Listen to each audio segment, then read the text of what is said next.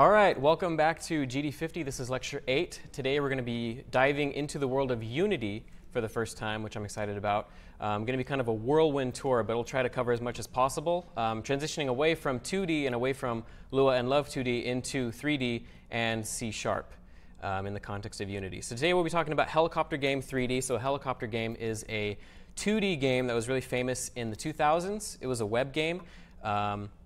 It was sponsored on a bunch of websites. Addictinggames.com still has it on there, and a few other websites have it. It was a Flash game, but I remember playing it a lot. It was the old precursor to Flappy Bird, which was mentioned on the Wikipedia page. There's a reference to it there. And this is sort of what the gameplay looked like. It was very similar to Flappy Bird, a little bit different in that instead of trying to avoid pipes, you're in a cave and you're trying to avoid the ceiling and the bottom, the ground of the level. And there were these little obstacles that would spawn in the middle as well, so you'd have to navigate that. But it was the same exact mechanic, the sort of like click to go up, and then when you didn't click, your helicopter would just sort of sink down via gravity. Today we'll be talking about a bunch of brand new topics, things like Unity first and foremost, the sort of ecosystem with which we'll be doing a lot of the things we'll be doing. C# is the primary language we'll be using, so we're going to take a step away from dynamic languages and move towards statically typed languages, languages like C# and Java and the like. Blender is a program we'll look at briefly today just because in the context of 3D development, you're going to want to have a tool that will let you create models, and so the 3D software that I like to advocate for the most, especially for folks that are just starting out, is Blender because it's free and open source and it has much the same feature set as any commercial software like 3D Studio Max and Cinema 4D and the like. We'll talk about what components are, entities and components, how they relate in this model that Unity has adopted for all of its programming. Components are little pieces of behavior that you can then sort of combine to form a whole that will then drive the behavior of whatever object in your scene you want, rather than having to customize its behavior via a long chain of inheritance and instantiation. Colliders and triggers are important in 3D and 2D, but today we'll be talking about colliders and triggers, things like the helicopter colliding with coins and buildings and other planes that are flying. Each of those has to have a collider, and certain things have to be considered triggers in order to trigger certain behavior with other entities. Prefabs and spawning. So prefabs is a huge concept in Unity. So prefabs are basically prefabricated objects that you can customize as you want to, lay them out in the editor rather than having to necessarily code all the details. And then you can instantiate them in the actual scene via code programmatically in a way that fits the model you're striving for. Texture scrolling is something we'll look at briefly because it's the way that we accomplish the infinite sort of scrolling aesthetic or behavior. And we'll look at how we can do that in a different way than we've done before using UV coordinates and specifically looking at materials and modifying certain attributes of those materials. And lastly, to tie everything together as we've done before, we'll look at audio, things like audio listeners and audio sources, what the differences between them and how to add them easily to our game project. But first, a demo if there would be anybody willing to come up and take a look and play the 3D helicopter game that I put together. It'd be awesome. Anybody? Steven? Awesome. Thank you so much. Let me go ahead and actually get it. So I've pre-built it. So let me go ahead and... So the nice thing about Unity is it exports to multiple platforms, and right out of the gate you can get just a, I didn't put an icon for it, but you can create just a native application very easily. And so whenever you're ready, go ahead and hit play, and up and down will move your helicopter. So this is the 3D helicopter game, and I don't think we have sound live, but there should be audio. Oh, I might have actually. Here we go. There we go. That's my bad. So there's music playing. There's sound effects. So notice that we have a 3D model. This is what's called a 2.5D game.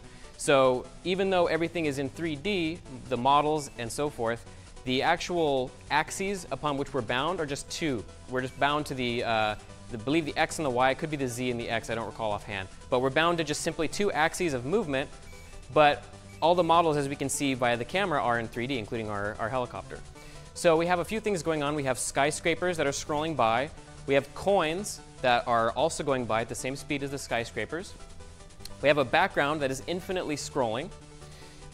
We have, of course, our helicopter, which has a rotating set of blades. And when we collide with a coin, notice that we get a little, it might be hard to see in-house, but we have a little particle effect that plays. There's airplanes that are flying up top, so we're instantiating those as well to fly past us to provide another layer of obstacle. And if we collide with an airplane, notice that we get despawned, and then we trigger another particle effect to imitate an explosion. And then notice we also have a couple of other elements. We have two GUI elements, a sort of coin total at the top right, and then a game over bit here in the middle of the screen, which only shows up once we have died. And the explosive behavior, if you want to collide with a building, you'll see that it also triggers when you collide with a building. So there's two things looking for these explosions: the airplanes up top and the buildings below. Those are our two obstacles. But when we collide with the coins, we should increment our coin total and then display a different particle effect. And then this goes on ad infinitum. You can press space to restart, so we have keyboard input that's based on what we press, different things happen. And so that's effectively the demo that I put together today. So thanks, Stephen. I appreciate you coming to demo it. So that's the 3D helicopter game. It's got most of the same mechanics as the web version from before. I would say maybe even more features, just to illustrate a few new concepts. But that's effectively what we're going with today. We're just a pretty simple Flappy Bird-esque, differently themed game based on the same principles. Fly forever, avoid obstacles, and in this case, even get little collectibles. And so notice that there are also effectively two states in our game, which are just the playing state and then the game over state. The two are almost effectively the same. The only real difference is that one doesn't have the helicopter present and displays a different GUI element in the middle of the screen. If you haven't downloaded Unity already, there's two links here. So the top link is just the sort of catch-all download link, and then the second link is the beta link. So we're actually using the beta in this course because Unity has started transitioning away from a numerical system for their releases and is now going yearly with their releases. So the last long-term release candidate was 2017's version, but now that we're almost halfway through 2018, the newest beta is the 2018 version. It has a bunch of new features. So go ahead and check that out. And everything's been well tested and runs very well, very smoothly on Windows and Mac with the new beta. So what is Unity? So the difference between what we've done so far and what we're doing today is now we're actually using a full-fledged sort of game engine, this system. It's got a built-in editor and all this awesome, cool functionality that we really didn't get with Love2D before. What we were doing before was using a framework and just implementing everything purely in code. And as we'll see today, everything that you want to do that's customizable effectively is or can be done via code, but there are a lot of more efficient and more user-friendly ways to accomplish the same thing, which we'll take a look at. So Unity has a tremendous market share right now. I think in 2016 it had like 43% of all games released were done in Unity. I don't know what the current numbers are. I couldn't find them. But there are other engines that are also very well used, Unreal being among them. And Unreal actually may have more market share now because of games like Fortnite and because it's been sort of improved a lot over the last couple of years and really marketed well. But Go.CryEngine, there are a lot of game engines that are similar to this that provide you this all-encompassing sort of way of dealing with your game scene and with all your game data. But Unity is a very easy engine to start getting used to and cranking things out and being productive with without the tremendous learning curve that some of the other engines like Unreal might have. Unreal does have a more user-friendly way of doing things, but if you want to get down into the nitty-gritty with Unreal, you're coding in kind of semi-arcane C++. So for folks who aren't used to it and used to 3D game development, it can be kind of a large board to get onto. The nice thing about Unity, aside from the fact that it's fairly easy to get started with, is that it's free.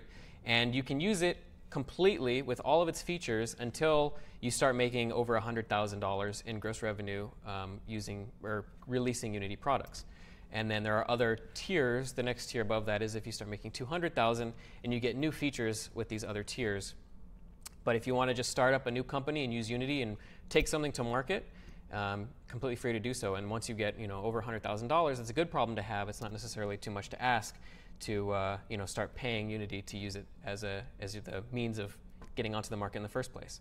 And especially in mobile and VR, Unity is sort of like the forefront. It's got even higher percentage.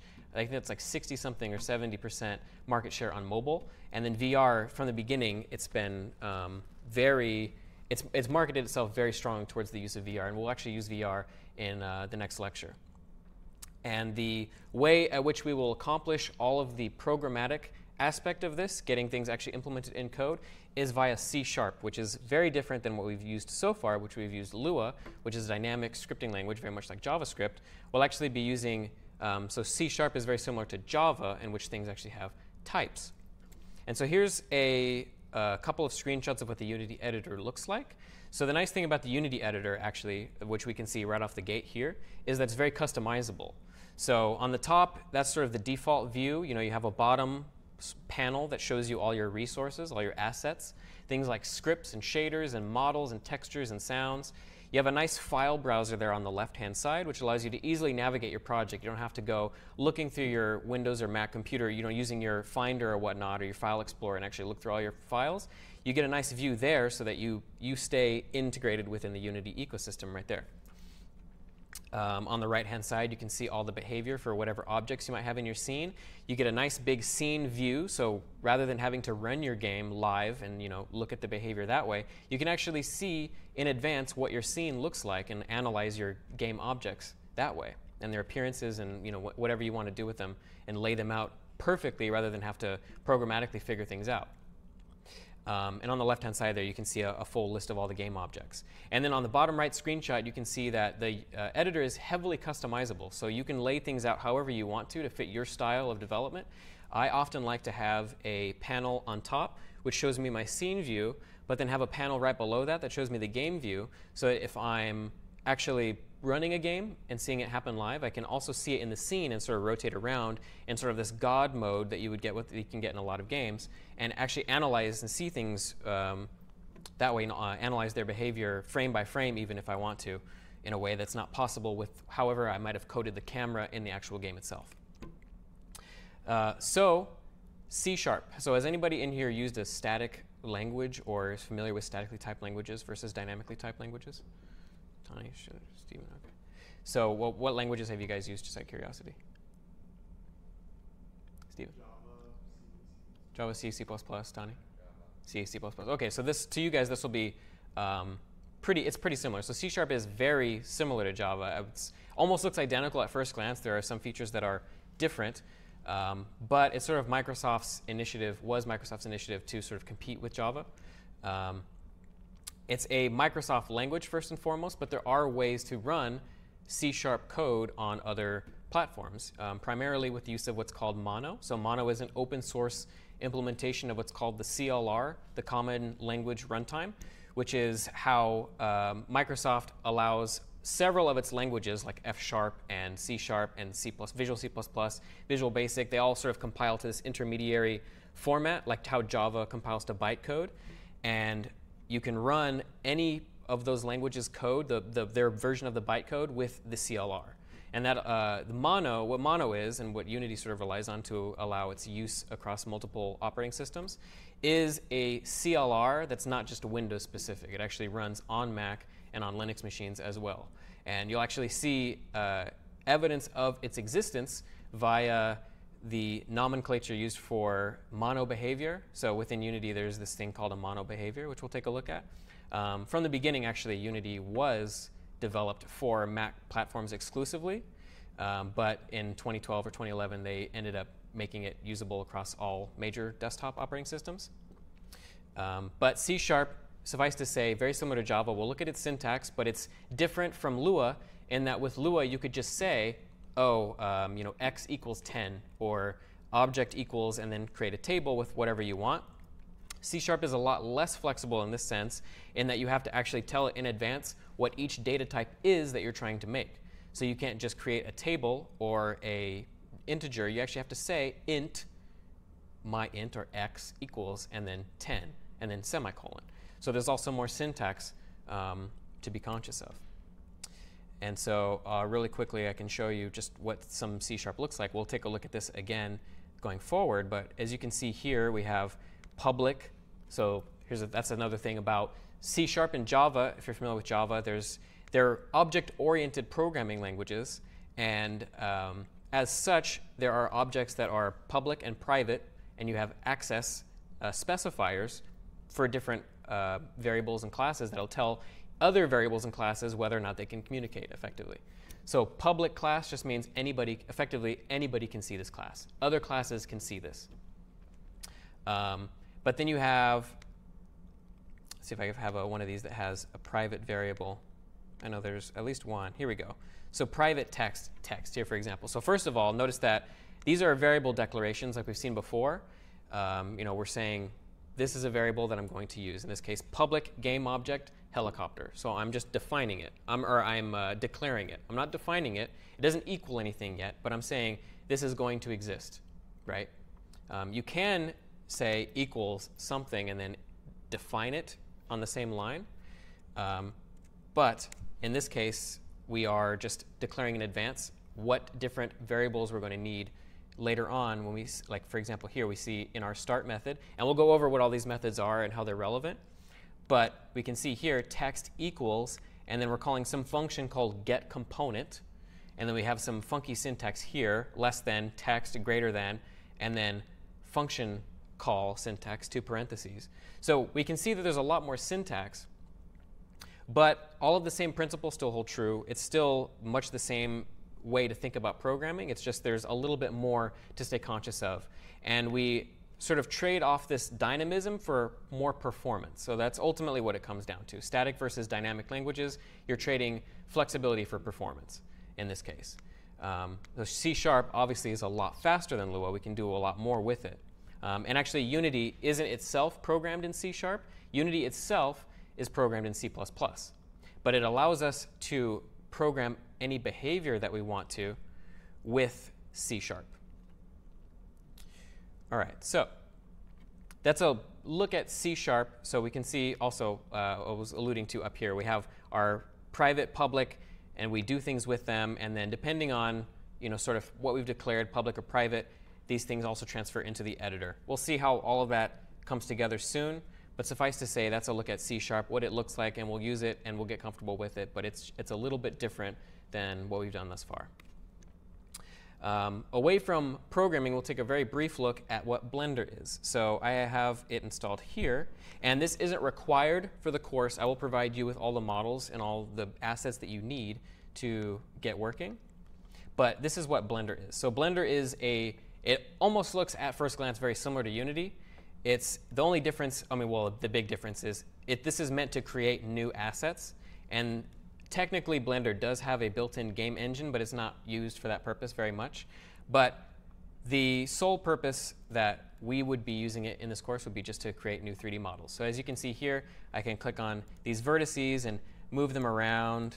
And I'm not a guru by any stretch of the imagination when it comes to Blender, but the helicopter and jet and skyscrapers and those kind of simple models, I made all of those in Blender, and those are bundled with the project if you want to take a look at how those are implemented. And you can download Blender at I forget what the exact link is actually. Let's take a look. Blender.org. And then, yeah, if you just go down here, download Blender 2.79, looks like the most recent version. Blender 2.8, I guess it's in development, but there's nothing concrete about that on the front page. But yeah, if you want to model 3D assets and you're curious and you want a free piece of really awesome software, can't recommend Blender enough. But like I said, not going to spend too much time on it because that's not it's not something that will actually be required in the course to implement 3D models, to create 3D models, since I'll be providing all of that to you in the project in the GitHub repo. And so here's a screenshot of basically what we just saw. So the fundamental part of Unity. So first of all, let's take a look at the Unity editor. So we can see here much of what we saw in the screenshots, but here I'm live looking at my scene, right? I have a helicopter. I have this background back here. I have a camera that's right here. You can see that it's a camera because it's got the little camera icon, but it's effectively just an invisible game object. It's not actually going to be rendered to the screen ever. And notice that there are no skyscrapers, no coins, no jets, or anything like that. Those are all instantiated dynamically. But this is the beginning of our scene, and it's all laid out in advance. And we can see here with this camera preview, which is kind of hard to see because it's really small. But here's a larger view of what it looks like. And then we got a GUI element here. We got coins here. We have our helicopter. But all of this is sort of how it's a marked difference from what we've gotten used to, which is program everything and sort of load it. And oh, did I put this in the right position? No, I didn't. So I gotta, if I wanted to come over here and just move the helicopter a little bit, which like that. Whoops, I just triggered it. If you click on something, by the way, it will play any particle systems that are associated with it, so you can actually get a preview for those as well. But I can easily just move it here to the right or to the left before the game actually starts. And if I click on the camera, we can see it there. It's a little bit shifted to the left as opposed to what it was before. But if I just press Command-Z a couple times, take it back to normal. So game object is an important concept. So a game object is basically everything in Unity. So the camera is a game object. The helicopter, which is right here, is a game object. Everything, by the way, that you want to see in your scene in Unity is on this left-hand hierarchy right here. So helicopter, game object. There's got to be a light source in a 3D scene in order for you to actually see things. So directional light, that's a game object. Background, skyscraper spawner, we don't see it anywhere, but that's also a game object. It's just an invisible one. A coin spawner, there's something called a canvas, which if we double-click that, we can see we have this obscenely large GUI here that, paradoxically isn't on top of our scene. Unity does a very interesting thing with all of its GUI elements in that it basically maps the canvas to 1 pixel being equal to 1 Unity unit, which is usually equivalent to a meter. And it draws this in a different draw call than it draws all of the actual 3D stuff, all the stuff that's down here basically in world space. So when you create a canvas and you see it's gigantic, that's just Unity's way of doing GUI. It's strange, but apparently they do it for performance reasons because they don't have to calculate fractional points of where the UI is supposed to be in world space, which can get really small. But the canvas is a game object. Notice that helicopter has children. It's got blades, a body, and then a blades collider, which actually could have been part of just the blades object. Canvas itself has 2 children, coin text and game over, and those are the text on the top right and game over in the center. So those are just two text objects, which are labels that we can just populate with whatever text data we want. The event system is an object that's part of that just gets added to your scene automatically when you add a canvas. Airplane spawner, explosion particles, and explosion sound. So we have all these different objects. They're all part of our scene, and they all do different things, but at the core, they're just game objects. That's the sort of core, the bottom type. Yes? So I would imagine you're not actually moving the helicopter or the camera, and you're just going everything else. Correct. So do you actually reset the position of the background, first of all? So the question was, since we are maintaining a consistent position with I'm going to try and scroll in. Here we go. The nice thing about Unity 2 is if you right-click, you can use WASD to move around the scene, which is super easy and convenient. But the helicopter here stays in one spot, and the camera always stays in one spot forever. So do we move the text, or do we move the background image like we do in Flappy Bird, in our Love 2D implementation of Flappy Bird, where we reset its position? And the answer is, I will play it right now in scene view and let you decide that for yourself. So let's go to Window. I'm going to go to Layouts. So I like the 2x3, like I said before, so you can see the scene and the game running live at the same time. I'm going to move my camera in the scene so that I'm looking at this kind of from back here. And then I'm going to play the game.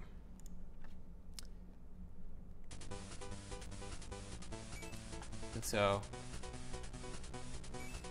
here's where I'm just going to hold it still. So what do we think is happening? Does it look like that? Does it look like our thing is moving, or is it staying still? It is staying still. Any guesses as to how we're achieving this? Changing the texture. We are scrolling its texture. So when you take a texture and apply it to a 3D surface, you basically tell it where you map the texture coordinates to the 3D coordinates of the object that you want to render. It's called UV mapping. They call it UV because usually when you're dealing with 3D objects, you have your X, Y, Z, and then you want to think of your texture kind of separately from the 3D object, so you use UV instead of X, Y, since you already have X, Y, Z allocated for your 3D object. And so by shifting the, there's an offset part of the texture, the material that holds the texture. There's an offset field that will sort of reposition the UV mapping of that texture onto the 3D surface. And when you offset it, it will just sort of wrap itself around, if that makes any sense.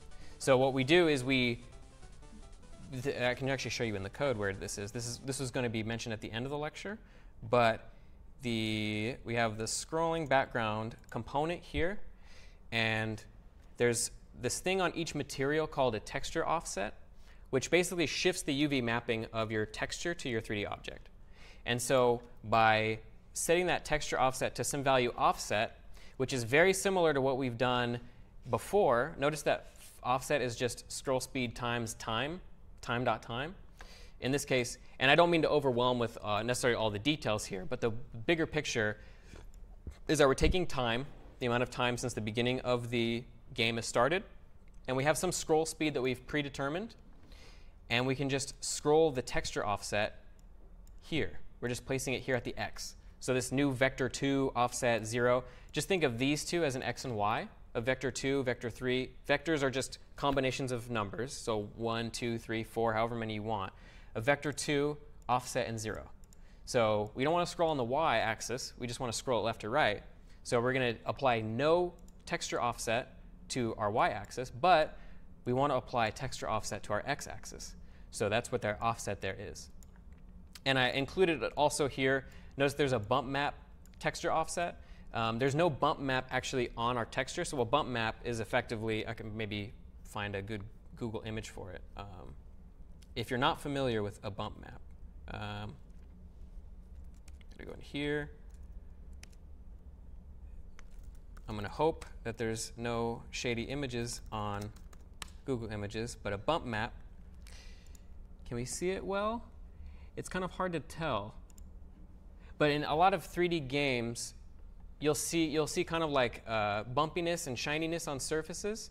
And that's accomplished the majority of the time using bump mapping, because obviously if you were to model like every single tiny little bump or model in a surface, it would get extremely difficult to render like large objects, because I mean you're looking at thousands of polygons for a surface that was this detailed in a game.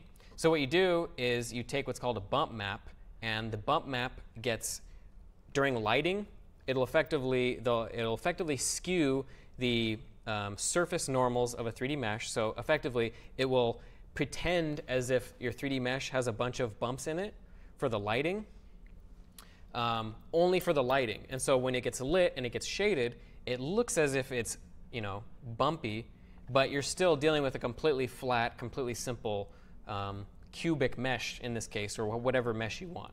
And so you can, the long story short here, if you wanted to include a bump map on whatever surface you want to scroll, or if you want to edit the bump map, this is here just because you can also manipulate the bump map texture offset. It's an included field in a material.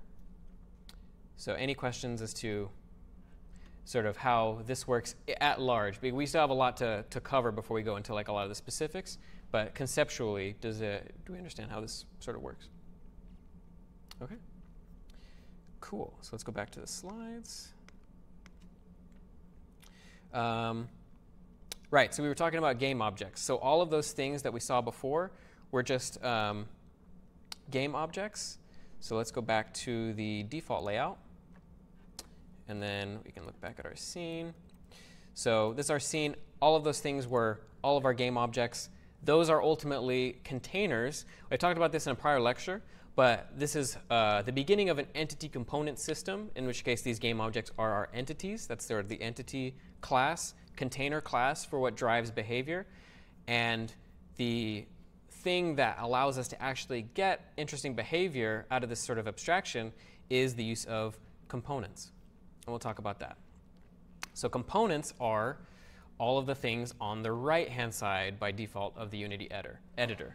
So if we're looking at our camera, for example, and we take a look at all these things on the right, we can see that we have something called a transform. We have something called a camera. A GUI layer deprecated, so that's by default. It was imported from a prior version of Unity, so this you could actually delete this. A flare layer, which we're not using. An audio listener, I believe that comes with all cameras by default, though, in case you do want to use it. An audio listener and an audio source. So all of these different pieces are our components. They're what drive the behavior of this game object. So if we can create just a brand new empty game object. Oh, I created it as a child. We can create a brand new empty game object here, right? It's just a game object in our scene. And it's right where our mouse is. Right, well, it's right here. And it does nothing. It has one component, and that component is the transform. Does anybody guess what a transform is? Yeah. The position, rotation, scale, etc. Yes, it is the position, rotation, and scale of a game object. Something that was before, put into 6 fields, or in this case 9 fields potentially, or maybe 3 fields with children, is now an object that we can modify at will. So, well, it's a component that we can modify at will. So if I do this, notice I'm just scrolling the X. It's just moving that transform, which is just the position of that object, and Unity knows to look at that transform component and render our object based upon where its transform lies. Rather than us having to manually set all these things, which we still can do in code, we can just modify them in the Unity editor directly via a graphical interface. It's just an interesting, helpful layer of abstraction. So a transform is a component. A camera, in this case, is just a component. We can attach this to anything we want to, and it becomes a camera. And then we can set it to be either the default camera or not. The camera has a bunch of different things, and I can't claim to know all of the fields of every object in Unity because there's just a tremendous number of things. But clear flags, background, culling mask, all these things that are relevant to sort of how the camera does its job, they're all things that we have complete access to here in the Unity editor. We don't even need to touch code, really, for a lot of things. An interesting, fun thing we can take a look at is if we go to layouts, go back to 2x3, and take a look at our game again. So we have our camera currently looking at the screen here, right? It's just always in one spot. And it has a way of projecting the scene. It can do one of two things. It can be orthographic projection, or sorry, perspective projection or orthographic projection. Does anybody know what the difference is between the two, or at least visually? So perspective projection, what that does is it models how real cameras, real lenses, the human eye, etc., behave in real life. Things distort a little bit. And so you see things, depending on where you're looking at them, they look wider or skewed and not like completely geometrical like you would if you were just to draw them at a certain distance. Things have vanishing points, etc. Orthographic, things look a lot different. So notice instantly, so we can see here, perspective doesn't really change a whole lot visually with our helicopter. Things do change a little bit with the background because the view angle is different between the two, the perspective and the orthographic camera. But if we make this a little bit larger, so I'm going to increase the size like that, and I play, one thing we'll notice, what's the first thing that folks are noticing? You can actually see the difference between the top and the bottom. Whoop. How, in particular, I'll put your attention towards the buildings. How do the buildings differ? You can't see the side anymore. The lens sort of curves a bit, and so I'm not entirely familiar with all the math involved, but at the end of the day, what it boils down to is with a perspective camera, you can actually gauge things' distance relative to each other a little bit better. With an orthographic camera, everything is completely flat, and no matter how far away from you it is on the axis that's completely perpendicular to you, it's going to look the exact same. So these buildings are always going to look the exact same no matter how far away they are, no matter which position they are, because everything is just looked at completely flat, and everything is the view matrix is calculated in a different way. And so just with a simple button, you can change sort of how your game looks completely. You've probably seen a lot of games. I believe Crossy Road does everything with a orthographic camera versus a perspective camera. It has a very distinctive look, especially once you sort of skew things a little bit. But that's just one thing that you can change just without having to touch a single line of code, how your game looks via just the camera's implementation. Let's take things back to how it was. And there's a lot of things like the field of view. So if you want to see more of the game world, so things like in Quake and other shooters, you can change this view, usually in your menu settings, just so you can see more around you. And it sort of looks like a fisheye lens a little bit, depending on how you do it. And that's just more distortion of the perspective projection. Yeah, all these things, they all have, I don't know necessarily what every single one of them does, just because there's just a lot involved. And generally, you don't have to mess with it too much. It just ultimately depends on what you're trying to accomplish in your game. And you'll end up finding specific areas of the editor and specific areas of the code base and documentation that you dive deeply into. But this essentially is what a component affords you the ability to do. When you create a component and you attach it to a game object, you can easily not only combine different things to sort of create this emergent new behavior and combination of behaviors for your game objects, but Unity allows you, via different ways of programming the components, to modify them depending on how customizable you want them to be in the editor itself. So you don't have to touch any of this in code. You can just go into the editor and quickly whip things up because of the way that you've modeled all your components. And so we see other things like the audio listener. An audio listener is something that will literally listen for audio and play it back like a microphone to the game player. And then an audio source is an actual source of audio, and so it'll play that audio at the location of whatever that game object is. So we've combined all these things. So now we have a camera that is it's projecting everything with perspective projection. And it's an audio listener, so it's going to listen for audio in our scene, and it's going to play it. It's also going to play an audio source and listen to itself. And that's just the beginning. We have a whole bunch of other components here, which, I mean, we can take a look just really quickly. So the directional light has a light component, and so a light, you can do all kinds of things. You can make it a spotlight, directional light, point light. All these look a little bit differently. You can make it have a specific color. So if we wanted to, maybe if you wanted like a really dark scene, you could have like a dark light. Or you could even like emulate dawn or dusk with like an orange light. That's sort of how you'd go about doing that. You can bake your lighting, which means that you just pre-compute it so that you don't have to render it in real time when you actually play it on hardware. A lot of different things, a lot of different settings. We don't have time necessarily to go into all of them, but looking through all of these, you can see all these game objects are just combinations of these components, and that combination of those combinations of components are responsible for the behavior that we get in our game. That's the ultimate essence of what Unity is and how it does what it does. And to illustrate the difference, we've talked about this before. This is an inheritance chain where creature inherits from, monster inherits from creature, which then goes to goblin, goblin chief, elite goblin chief. In Unity, you could create a game object, right, and then give it a creature component, a goblin component, a patrol component, right? So maybe you want different things to patrol. You can have it like in Unity it'd be kind of complicated, but you could create basically a pathway and then have your entity follow that pathway at a specific time. And then depending on how you've programmed it, you could specify all these different characteristics in the editor. So you could just say on the editor, OK, I want you to go patrol from this range to this range, and I want you to do it with this length of time, pause for this long, right? And then you can give that to anything in your scene.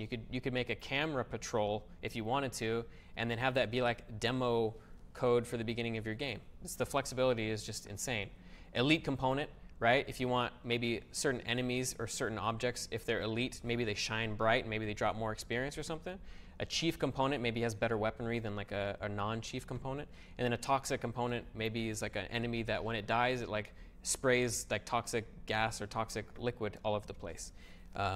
But the flexibility is there. You can ascribe any component to any object to get any sort of behavior that you want to. It's on you, of course, to implement all of these components, right? You're not going to get all these for free. You're going to get a lot for free. Unity gives you a ton of components, really good components.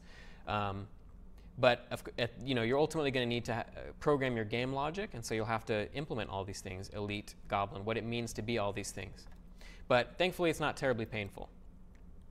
The way at which we go about doing all of this, and by the way, are there any questions so far as to how Unity's model works, the difference between composition versus inheritance, anything we've talked about thus far? All right. The way at which we actually go about making our own components, which is probably what you'll spend the most of your time doing, at least in the beginning when you're bootstrapping your game, is, programming what's called a mono behavior. And so we talked about mono before. So mono is the sort of open source implementation of the CLR. And mono behavior, I imagine, I tried to look this up and see where it derives from. I imagine it's because it was originally a Mac exclusive project, Unity. And so because everything was implemented in mono and because this is the way it's scripted, mono behavior became the name. But a mono behavior is what a component is. They are effectively one and the same. The difference being that a mono behavior is how it's illustrated in code. In C#, if you want to program something to be a component that you can then attach to a game object, it needs to be inherited from mono behavior. Things like, so if we go to coin spawner here. So the coin spawner has, and you can see the difference between what's built into Unity and what's your own via, it'll say script here. So in this case, I have a coin spawner object, right? It's just an empty object, at least in terms of what it displays. It's got a transform, which is irrelevant. It could be literally anywhere on our entire scene. The only difference between this and the empty game object that we saw before is that it has a coin spawner. And this coin spawner has a,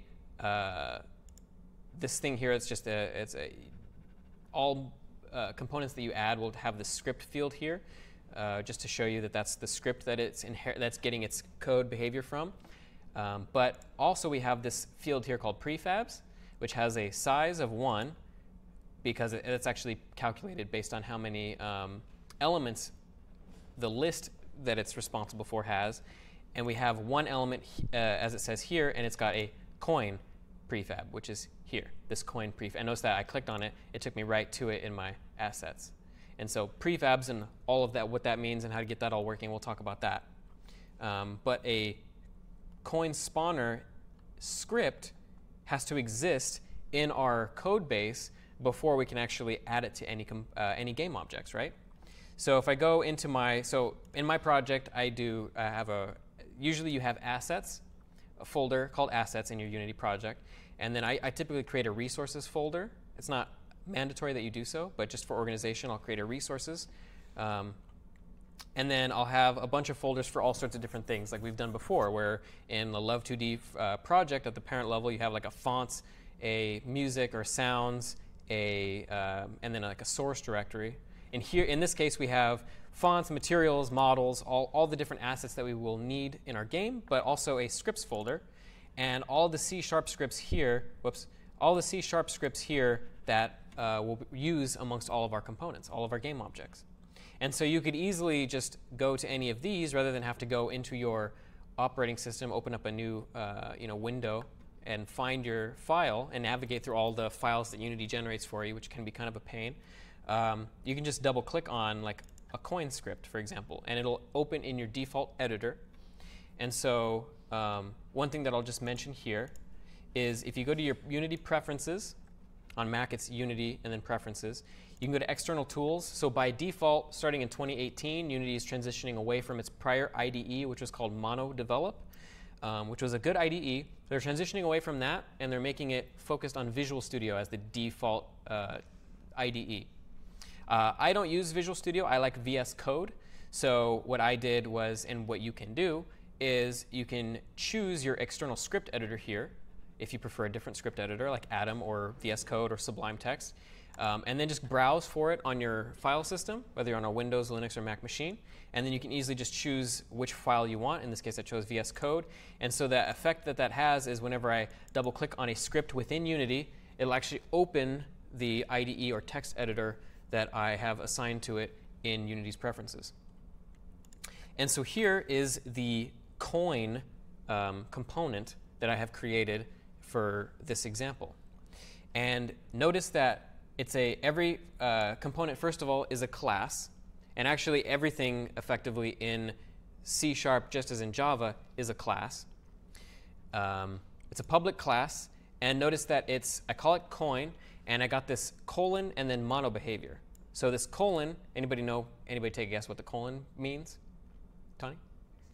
Extends, yes. Extends or inherits from mono behavior. So anytime you have a component that you want to create and you want to add it to Unity and allow you to see it in the editor and allow you to actually drive behavior of an object, you need to inherit from mono behavior. Like it says here, my VS Code, since I have the extension for OmniSharp, it'll actually tell me mono behavior is the base class from which every Unity script derives. There's a couple things here. So notice that we have a few methods. So void start, void update, and void on trigger enter. So anybody take a guess as to what, ignoring on trigger enter, does anybody have a guess as to what start and update do? Yeah. It would be just like init and update in love. So say it one more time. It would be just like init and update were in love. Exactly. It'd be just like we did before when we created objects in our Love 2D projects, where we had an init function assigned to every class and an update function assigned to every class, and we would call those ourselves. Every mono behavior can have a start method. In this case, it's empty because every time you create a new script via the Unity editor, it will automatically, first of all, it will automatically create a brand new file for you. So if we want to, let's just say I want to create a new script. So if I'm in the Unity editor and I go to my assets, I right-click, create, and then I want to create a new C# script. It'll create it there. I can say maybe I want this to be, I don't know, test component, right? So this should have the effect of when I open it in my VS Code, this test component, this was auto-generated for us. We didn't have to write any of this boilerplate. But every mono behavior, or every script that you create, rather, by default is a mono behavior, which it now strictly does not have to be. You could create a class of your own that maybe you call behind the scenes, or maybe it just represents a data structure or something. But by default, anytime you create a new script in Unity, it'll save you the hassle of typing out all this stuff by hand, and it'll give you an empty start method and an empty update method. And so like Tani said, the start method gets called as soon as the object that it's assigned to gets instantiated. As soon as this component gets instantiated, rather, which usually often is the case that it gets instantiated at the same time as a game object. Not always. You can create game objects or components on the fly. But this start method will get called. Anything that you put in here will get called right away. And then this update method, Unity will every frame go through every component on every live game object and will call the code that's contained within this update function. And you don't have to call this anywhere yourself. Just by assigning this component to something in your scene, assigning the component to a game object in your scene, you get the sort of update and start and all this other functionality given to you for free. And mono behaviors are actually much more complex than just start and update. So if you go to mono behavior, Gesundheit. If you go to mono behavior here, we can see that, by the way, I want to shout out Unity's documentation. Unity has amazing documentation. docs.unity3d.com. You'll go through pretty much everything you possibly could ever want with every object implemented in Unity in quite a good detail with a lot of examples. But here we can see, just in the description, it'll tell us the mono behavior will get start, update, fixed update, late update, on GUI, all these functions called for us, assuming that they're implemented. And you don't have to implement them if you don't want to. If they're not implemented, they just won't happen. If there's no start method, then that means there's no start logic for this component, so it doesn't need to execute. If there's no update, maybe it just needs to start at the very beginning, but never update after that, don't implement update, and update will not be called. All of these are optional. That's just a small chunk of mono behavior, though, because you also have messages. So messages are functions that you override. As you can see, there's a whole lot of them. And all of these messages get called depending on certain things that happen in the game scene. So on trigger enter, for example, if our object is a trigger and we enter it, then the behavior will get called in that function, which will allow us to do things like if our helicopter enters a building, we can call that helicopter's explode method, which is literally what we do in this project, thanks to this function. And all we really need to do is just a couple lines of code. It's very simple. On post-render, on pre-render, all these different things are called at different times. You can look into all of these if you want to, just by clicking on them and looking at their documentation.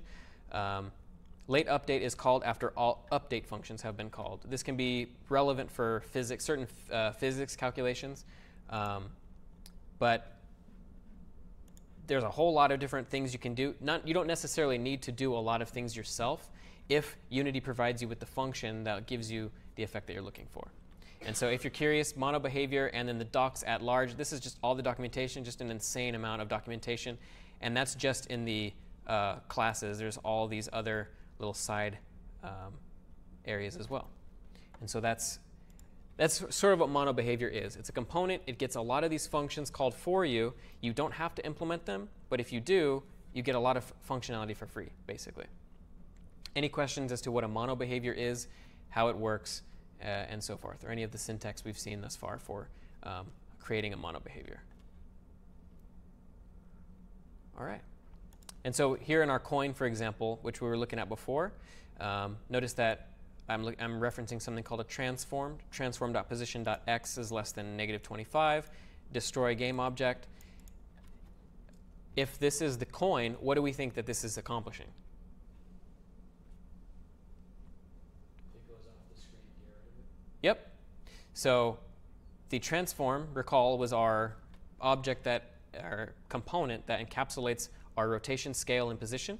So we can just say, if transform.position.x is less than -25, destroy game object, because we're spawning the coins dynamically when they get off screen, just like we did with the pipes, if you remember. And I had a screenshot actually in that slide that sort of showcased what that looked like. We can see that exact thing alive here. If I go to layouts 2x3 and we play the game again, and then I'll just die at some point. But if we do this, right, we're seeing our scene live. So we're following this. Yep, see how the coin, as soon as the building and the plane and the coins all get to this point, this is -25 in Unity units, not in pixels. Everything in Unity is based on Unity units, which by default 1 is equal to 1 meter, as opposed to, we've been thus far using just pixels, but pixels aren't viable in 3D. But that's effectively what that component does. It's checking in our update function, void update, if transform.position.x less than -25. And notice that we don't actually have to declare transform anywhere, which is interesting. That's because mono behavior by default gives you access to its game object's transform, just by default. That's just something you get for free. And then notice game object, we haven't declared game object anywhere, because by default we have access to game object. It's the game object that this script belongs to, that this component belongs to. This would be the actual. So the interesting thing about classes is you don't have to explicitly say this, because if you had like int my number equals 10, and you just say my number, the difference between like Lua and like C# and Java is that my number, it'll already know what my number is. This is my number. It'll know it's this object's. You don't have to do that. Sort of a nice little thing to save you a little bit of time. Yeah, because you could then just say my number plus equals 10. Another nice thing about C#, by the way, which we didn't get in Lua, you can do compound assignment operators. So you can do plus equals, minus equals, times equals. That's one of my pet peeves I have with. Oh, and notice that also the nice thing about the fact that I have OmniSharp, it'll underline, and this is just a trait of most IDEs, honestly. So you get this with a lot of places, but it'll tell you my number is not assigned, and with the underlining and also just by hovering over it. The name my number does not exist in the current context. But I can just say int my number, and then it's gone. A little bit more that we have to worry about, and a little bit less that we have to worry about, a little give and take. But still, I think overall, C# is going to be a lot more syntax heavy. You do have to worry about things like braces and semicolons and, putting everything in kind of like a boilerplate, and then, obviously type declaration and return type declaration. It can be a little bit more than we've gotten used to so far, but it's honestly not too bad, just given that you can use IDEs. First of all, the fact that you're statically typing everything, you can detect a lot more errors in advance. If you're trying to do something with some type that you're not supposed to do, like some function accepts some object of some type, but you're passing in some other object, you'll catch that in advance. And so that's a really nice thing. But yeah, it is a give and take. And also IDEs will give you, like I said, a lot of the functionality, a lot of the autocomplete that makes a lot of this more sustainable. And that's not to say, of course, that Lua and Love2D don't have their own IDE. Like Zero Brain Studio is popular from what I understand. Haven't used it yet, but particularly when you venture into Java and C# and compiled languages, static languages, having those features, it does save you a lot more time, relatively speaking, than when you're in a dynamic language. So yeah, that's what mono behaviors are. Every component of our game effectively has, like the helicopter has its own script, a heli controller. The coin has its own script, the coin spawner, the skyscraper spawner, the skyscraper. They all have their own scripts that drive their game behavior, but they also have scripts and components that are part of Unity core as well, including colliders and triggers. So if I'm looking in Unity, so I'm going to go to and this will actually be the last thing we look at before we take a break, but if I'm in Unity and I'm going to go back to my default layout, just because it's a little cramped on a 720p, go to my helicopter. Helicopter's got a couple pieces to it, so let's actually go to where I can see it here. So one of the awesome things I love about Unity is it gives you a lot of this editor magic, this editor sort of sugar. It shows you visually where a lot of the things are in your game world. So the green rectangles, anybody know what those are or can guess? Yep, hitboxes, exactly. These are colliders. So the blades doesn't have a collider. That blades collider is actually separate. The box collider here is this collider right here. And so a collider is literally just something that collides with something else. And you can set it to be a trigger or not. If it's a trigger, then it actually won't trigger the on-trigger callback function that we've briefly saw earlier. So the things that you want to activate triggers, you should make those not triggers. And then triggers, all you have to do is just click this little trigger button. So what a trigger is just a region that you've determined, or some object that you've determined should cause behavior when it gets triggered. So in this case, I've assigned, actually we could go to, I'll just play it. But the airplane's a trigger, has a trigger, right?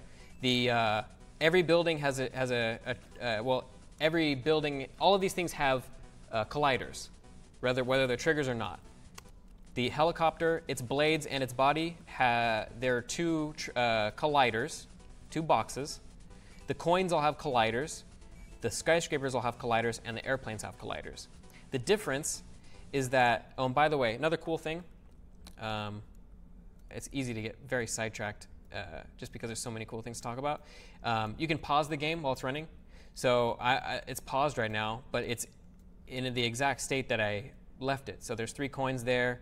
I got my helicopter there. I can freely go about the scene. I can analyze things. I can actually modify this in real time. So I can change its rotation if I want to. Probably don't want to do that, but I could if I want to. I can change its position, right? So I can move it left or right like that. And then notice that I actually have just the body selected so that the blades are kind of separate. I don't even know what kind of crazy stuff would happen if I just like messed with this and just let it run. I haven't tested it that crazily, but you're allowed to step through Oh, okay. It looks like they both just go. Yeah. Oh, yeah. Because they're parented to the helicopter object, so they're both going to align. They're both going to move at the exact same rate, regardless of how far apart they are, the individual objects. But you can just step through your game's execution frame by frame and get a sense of if you're trying to pinpoint like a bug, maybe that's position based or something that's kind of tricky, and you just haven't been able to find exactly what's going on. You can look through you can look through your whole scene and all of the fields of every object in real time, just by, not in real time, but in step time, just by stepping through this button here, assuming that you're in pause mode, and then just looking at all the components here on the right side. Because those will all still update. All these fields will update anytime you perform any changes in the actual scene.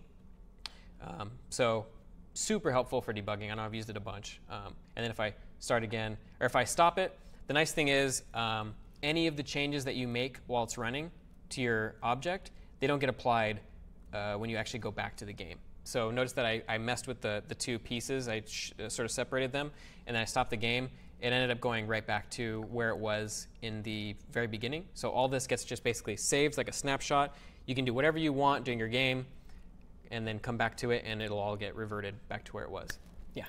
So I was experimenting with Unity in single player, and I kept making changes while I had it paused, and then losing it, which drove me insane. Oh, yes. So yeah, it basically echoed what I just said, which was if you make changes in your game while it's running, and you're trying to maybe tweak them such that it's perfect when you're actually done, they don't get saved. So you have to actually make a conscious effort to remember what you've done, how you've changed different fields to fix any bugs if they do exist.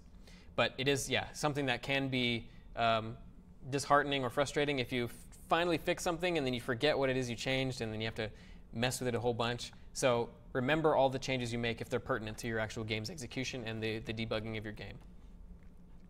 And then there's also a console as well, which is nice.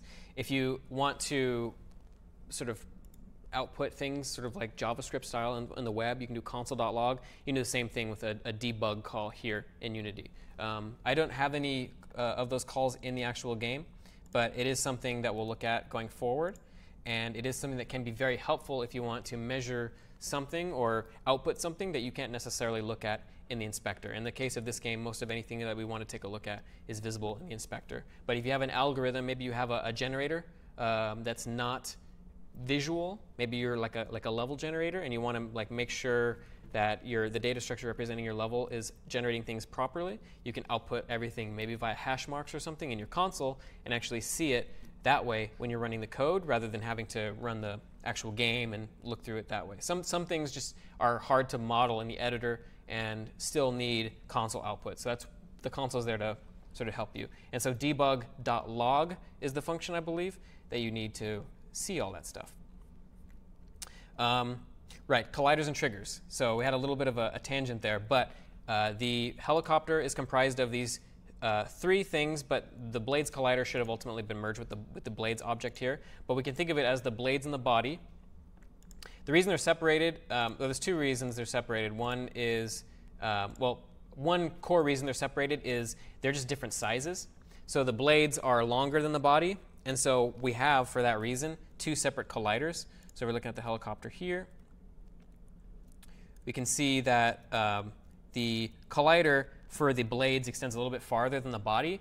We don't want to create a box collider for the entire helicopter, because a box collider that's like that goes out here, for example, might not be super fair if we're just coming right over a building and our body kind of maybe the building's right here and we just miss it. We don't want that to be collided with. So sometimes you'll need to combine colliders to accomplish the collision detection behavior you're looking at.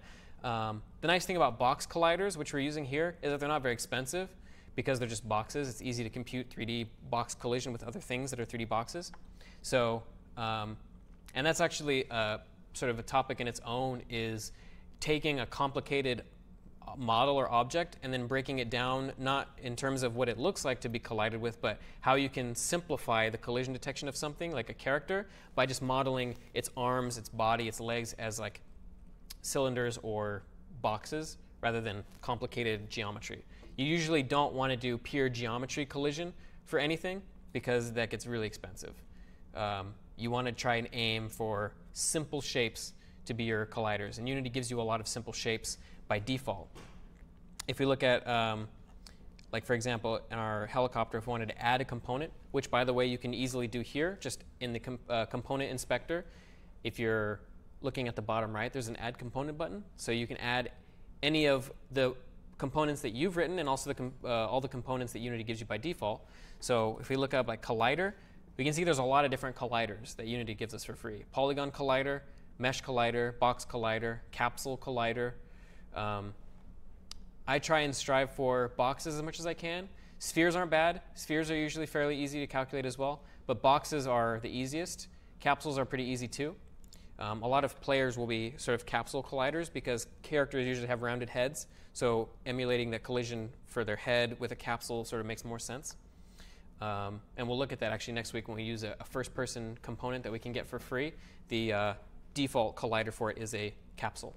So, but the blades blades and the body both have their own collider. They're not triggers, but if we look at our prefabs, which we'll take a look at what a prefab is shortly, a skyscraper has a box collider, which is a trigger, as we can see here. And the coin is a trigger, and the airplane is a trigger. So these things all trigger. They all accept other colliders that aren't triggers, and if it detects a collision with a collider that's not a trigger, it will call the onTriggerEnter function, which we saw is something that you can get with mono behavior.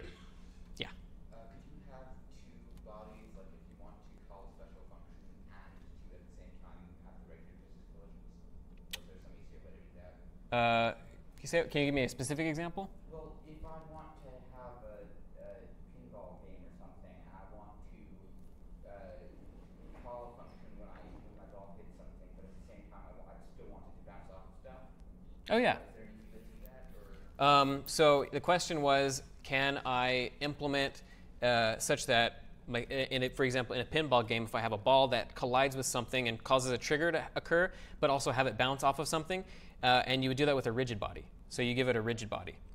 In this case, I actually gave a rigid body to the helicopter because the original goal of mine was to have it be affected by gravity, but it turned out that I actually liked it a little bit better without gravity. So this rigid body isn't strictly necessary, but it has a gravity component that you can assign to it that will actually then calculate gravity and pull it down wherever you have a global gravity definition that that's in your Unity settings that will affect it that way. And so what you would do is you would give your ball a rigid body, and other things that you want it to bounce off of, those would also have sort of rigid bodies, and they could be static or kinematic or not, basically, which we talked about before. Kinematic can move but not affect but not be affected by other objects. And so the object that's a trigger, you still trigger code that does something. So your pinball machine, when it collides with something and it triggers that thing, it'll still trigger that code. So whether that's increment your score or cause something to flash, a particle to flash, or play a sound, it'll do that in your onTriggerEnter, but your rigid body will also perform its work and bounce off of whatever it, assuming that you don't destroy it with that onTriggerEnter function, it will bounce off of that surface and behave in the way that you are alluding to. Does that make sense? All right. Cool. So So all these things have triggers. The isTrigger flag. That's as easy as we need it to be. So we just give a box collider. And the nice thing about box collider too is if your mesh is a box or square or rectangular, it'll usually just fit it perfectly to whatever you're trying to assign it to. So in this case, I remember adding the box colliders for these skyscrapers. It just, because they're all rectangular or cubical, quadral. I don't know what's the rectangular 3D. I forget the term. What is it? Rectangular prism. Rectangular prism. Yes. Since they're all rectangular prisms, the box collider fits them. It'll scale the right way. When you have differently weird shaped objects, it'll just basically be as big as it needs to be to completely encapsulate it. But like I said before, because the helicopter's got some weird geometry, if we were to do that, it would by default just be this entire box here, because this is the farthest it goes out on this particular axis. So we want to combine meshes to produce the collision sort of behavior that we're looking for. And the trigger enter bit is relevant because if your game object is a trigger, right, then once we collide with that object, we want, and by default, when you do onTrigger enter, it'll look for the collider on this object. It's going to take in a collider other, right? And what that is the other collider, the thing that's colliding with this object, with this coin, so the helicopter, because it's the only other object in our scene that has a non-trigger collider. On trigger enter, this is going to be a helicopter. We can just say other.transform.parent, because our helicopter has children which have the actual colliders, and our parent has the helicopter controller component. We're going to get component at the heli controller. So we're going to go through that objects that collided with us. We're going to get its transform parent. We're going to do get component, which is a function that will just look through all of its list of components. We specify which component we want using this identifier here, so of class heli controller. And these sort of angle brackets are like the generic, like the sort of generic type specifier syntax, which basically looks for it. You could pass in any type here effectively, and get component will look at whatever type is in here and get the component of that type specifically. So you do have some sort of type flexibility in C#, but you have to go kind of the extra mile and specify it and implement functions that take generic arguments like this, which is similar to Java and C++ and other languages that do it that way. And then once we've gotten that component of type heli controller with this function call, we execute pickup coin, which is a function that's part of the heli controller. Any guesses as to what pickup coin does?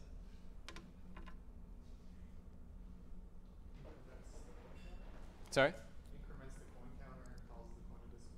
Increments the coin counter, calls the coin to disappear. Well, it actually doesn't call the coin to disappear because we do that here. Oh, okay. Destroy game object. Game object is going to be this coin that's executing this function. There's one more thing too. Do you remember what happens when we pick up a coin? Particle, exactly, the particle effect. It triggers a particle effect. We can go to the heli controller class and take a look at that. Pick up coin. Here, coin total plus equals 1. Get component, audio source, play. So it's a little bit weird. So with audio source, you can have multiple audio files. So get components audio source is what we need to actually get the audio attached to this object. And then at index 0, because there's only going to be one audio source anyway, and then we just call play. So that'll play the coin sound. And then get component, because there's only going to be one particle system associated with this helicopter object. We're going to get the particle system object, and then we're just going to call play on that, which will actually trigger an emission one time of its particles. And so that's sort of in a nutshell what colliders and triggers are. It's a lot of syntax at once, just because Unity is kind of really big, but it's pretty simple. Just make sure that you give the right shapes to your objects, make the right things triggers that you want to cause behavior to happen when like non-trigger things touch them, and then implement on trigger enter with the behavior, the game logic that you need. In the case of the skyscraper, for example, if we look at the skyscraper, so I have a skyscraper component here, and then if I on trigger enter here, it effectively does the same thing that the airplane does, which is just go through the others, transform parent, game object, heli controller, and then call explode. And so explode kind of is a similar thing to what pickup coin does, in that it triggers a particle effect, but it also destroys the helicopter, and it tweaks the game over text to turn on at that point. So any questions as to how triggers work? Any of the syntax we've talked about thus far? I know that it's kind of a lot. It's kind of a fast tour, but moving right along. All right. Oh, and here's a screenshot I took just to illustrate the green lines, the box, and then the orange is the actual mesh of the helicopter. So we're going to take a break, and then when we get back, we're going to talk about prefabs and spawning them, and dive a little bit deeper into some of the other parts of the project. All right, welcome back to GD50 Lecture 8. This is Helicopter Game 3D. So before the break, we were talking about colliders and triggers, and also just getting our hands used to using mono behaviors and the editor and all sorts of things. But we haven't really taken a look at prefabs, which is a major part of this game. So the coins, the skyscrapers, the airplanes, those are all prefabricated assets that we have sort of gotten ready for spawning into our scene. And we're going to take a look at how that actually works. So here's a list of, in our editor view, all the different prefabs that we have. So we can see airplane, blades and body are prefabs, the coin, all the skyscrapers. There's 3 different kinds of skyscrapers, and then the helicopter. The helicopter itself we're not using as a prefab because I've already created it in the scene and it never gets instantiated dynamically, but we could easily make it so because I have created a prefab with the helicopter. So when we're looking at the scene here, we notice that we have just the helicopter and we have the background, but there's no skyscrapers, there's no coins, and there's no airplanes. What we do have are skyscraper spawner, the coin spawner, and the airplane spawner. And the 3 of those are just empty game objects, but they have associated with them these spawner scripts. And the spawner scripts we've written ourselves. And then once we've written them, we've just simply add component here and then chosen the appropriate spawner. And so what those do, if we look in our code, actually, and we go, for example, to the airplane spawner, we have a start method, we have an update method. Notice that the update method doesn't do anything, paradoxically, because, I mean, the airplane spawner is running over time. We are spawning airplanes over time. But the way that we do things over time, sort of asynchronously in Unity, is a little bit different than anything that we've done so far. So this start method here, we see that we're calling this function called start coroutine. And that function takes in a function called spawn airplanes. And so at a high level, a coroutine is effectively a function that yields control every time it's called. So it'll run. And then rather than go through its entire body of code and then end or return some value and have that just be the end of it, it'll actually yield when you use the keyword yield. And depending on what you've done with that yield, it'll pause for some length of time or do something for some length of time rather than end that function call.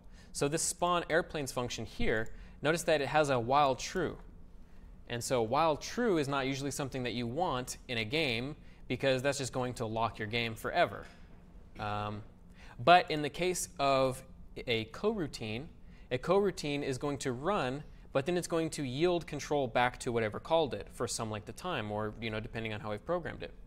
In this case, you can see here, yield return new wait for seconds, random.range 310. Does anybody have an idea of what that does? Yeah. Well, I mean, it presumably just waits between 3 and 10 seconds and then continues. It does. Okay. It yields for 3 to 10 seconds and then continues its execution. That's exactly right.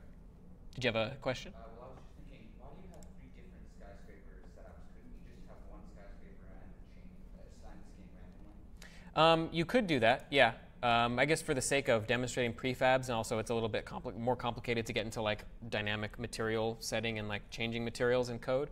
But yeah, you could effectively just create 3 separate skyscraper, or one skyscraper with one like base color, and then dynamically change its material, but also to illustrate having multiple different prefabs assigned to an object that you can then choose at random to generate in the game scene. They might not necessarily be skyscrapers that'll have the exact same color. It could be like a goblin or a orc or a troll or something, and they're all different prefabs that we've created, but you can put them in a list and then dynamically choose which one we want at random. So a few different reasons, but yeah, in a situation where everything is just effectively differentiated by a single color and a material change, you could dynamically swap that as needed.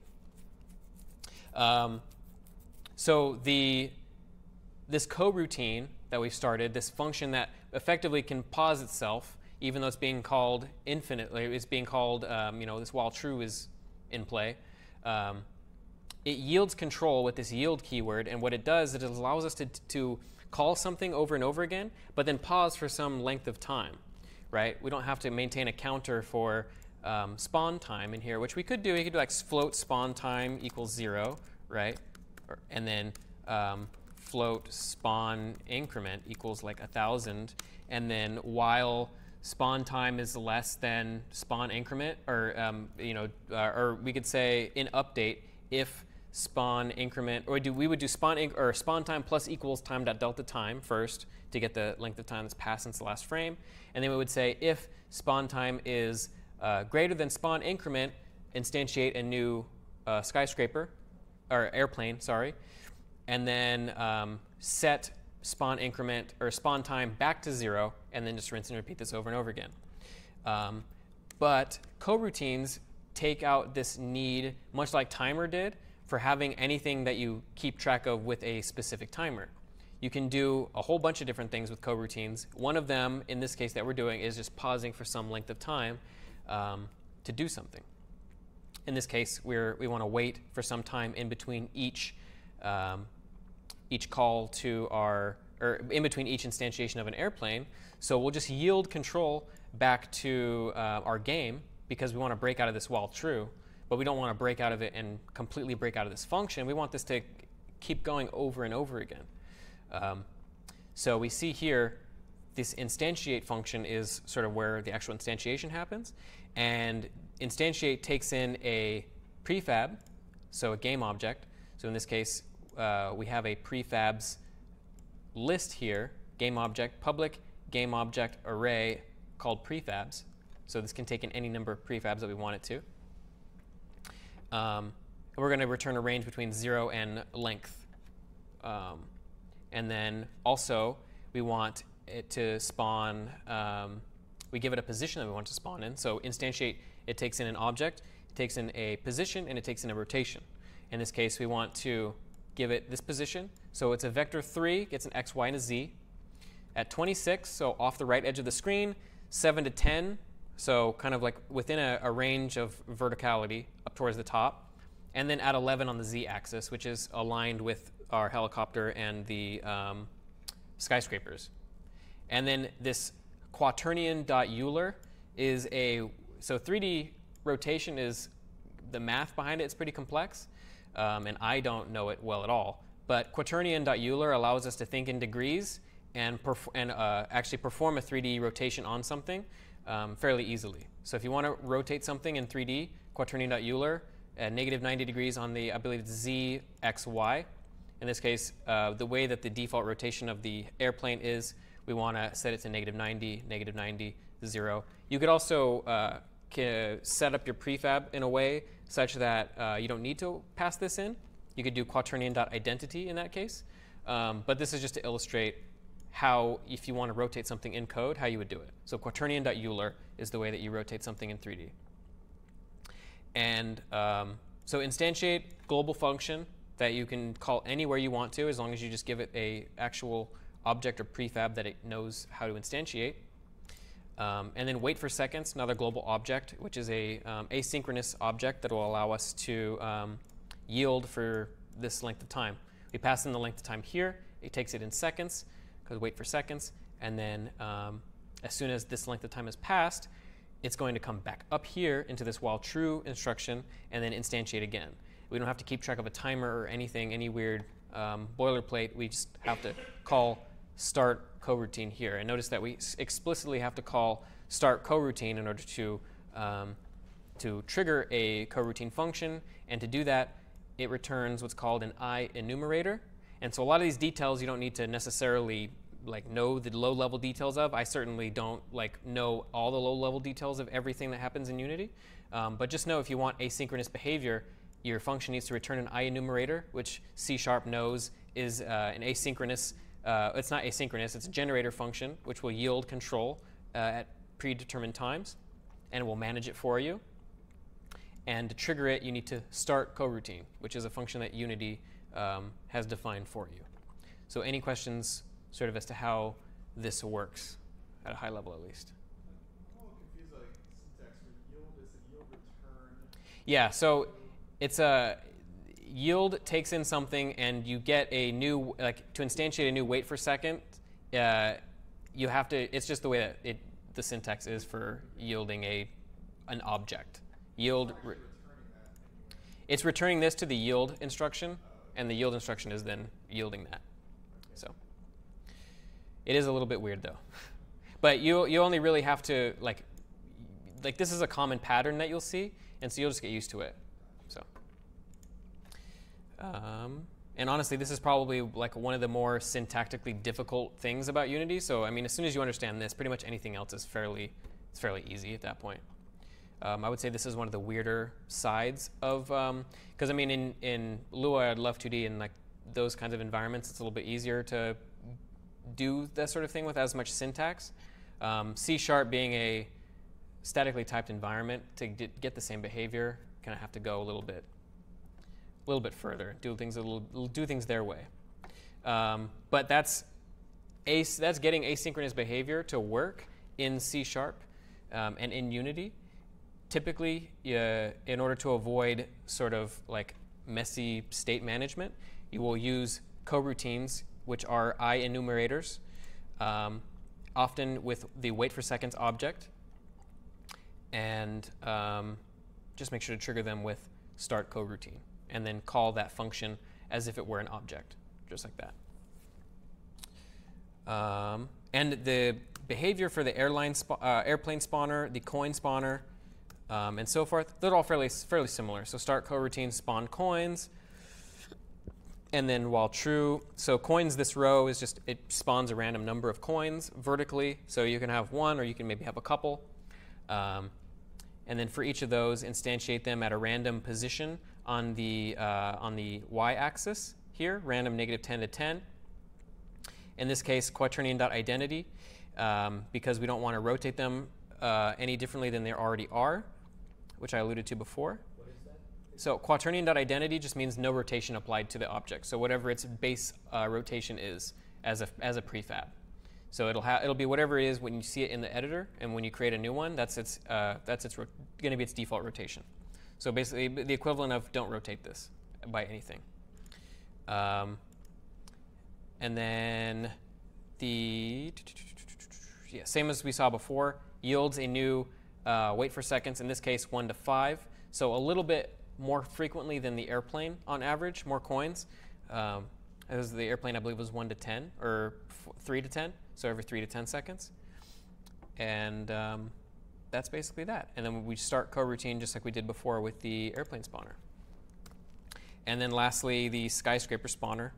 In this case, we only have one coin prefab. We only have one airplane prefab, but we have 3 skyscraper prefabs. And so the actual random.range here comes into play, because that's how we get, the different color skyscrapers spawning at random. And like I said before, this can be extrapolated to whatever sort of game environment you want, where you have multiple types of objects that are more complicated than just a color swap. And you want to choose them at random. We're doing all the same things that we did before. And also, here we can see that they have a random chance, 1 in 4, so a 25% chance of increasing the speed. So skyscraper spawner actually has, and this is relevant to the assignment, skyscraper spawner has a float called speed here, which is by default 10, and this drives the speed, the scroll speed of the skyscrapers, the coins, and the airplanes. And so when we call it static, do we know what that means? Yeah? Well, it's the same for all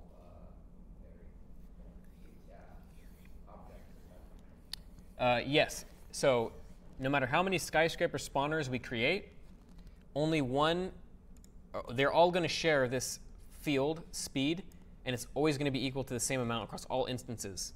So static means that it's part of the class. It belongs to the skyscraper spawner class.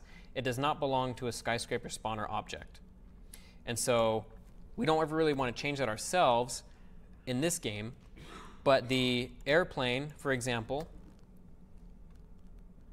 notice that in our update function here, if the transform.position.x is less than -25, we should destroy the airplane. So when it goes off screen, we should destroy it. But if not, then we want to translate this object on the x-axis by negative skyscraper spawner.speed times 2 times time.delta time. So we're translating it on the x-axis, and we're using the skyscraper spawner.speed as our core multiplier. And then if we do this, if we look at coin, same thing. Every coin, and notice that, or I should ask, what is one sort of design consideration if we're looking at this, all these components, and let's say we're trying to get as sort of decoupled as we can and well engineered as we can, what's a consideration that we can noticing that, for example, this exists in coin and this exists in airplane. What's the question? So how could we better engineer this? Notice that we have, and taking into consideration this component model in Unity, what could we do with, for example, this? Would that maybe be better in the coin spawner class? Well, I'm thinking that because the airplane and the coin, well, first of all, it wouldn't belong in the spawner because the spawner's job is just to spawn coins. But the coins and the airplanes, they have their behavior, right? They have their update behavior. But they're all doing kind of the same thing, which is scrolling to the left and then despawning at negative 25. So a design consideration here would be maybe we have a scroll component, right? We could set like a scroll and destroy component, or just a scroll component with an optional destroy flag. And then we just put this on anything that we want to automatically scroll to the left screen and despawn, rather than having to code this in every single class. So if you're ever looking through your code and you're seeing, for example, this and this being the exact same, especially in Unity, because of the way how flexible components are, try and think about how you can make it into its own component. So where would you put the coins? you make it yourself. So if we went into here, into our scripts thing, and just made a new script, and then we called it like scrollable, and then we double click it, it'll open up in our editor that we've chosen in our preferences. By default, it's going to be Visual Studio with the newer versions. But now we have a new scrollable behavior. And then all we need to do, we would say if dot, oops, not that. If transform dot, once again, I can't type. Transform dot position dot x is less than negative 25, destroy game object, right? And so this is the exact same thing as all that behavior that we saw before. So now we can take all of that out of coin. We can take this out, and we can take this out here, and then just add to the airplane and to the coin prefabs. We just add this new scrollable prefab, and then it'll take care of that for us. Yeah. How would you add So if we're going back to Unity, so the question is how would you add the prefab? Or how would you add the component to the prefab? So in our prefabs, note that we have airplane, we have coin, and we have all the skyscrapers. So these are all prefabs. Oh, and I haven't actually detailed how to create a prefab, which I apologize for. So a prefab, all you need to do is create an object in your scene. For example, I did it with this helicopter, so I'm going to delete the helicopter. Because this is just a helicopter prefab, it's not going to actually delete the helicopter from our scene. But if I take this helicopter here, and then I drag it in here, notice that now we have a prefab here. So this is, it's going to be, we could take this helicopter out and just add a new one, like right there. So now I have two helicopters.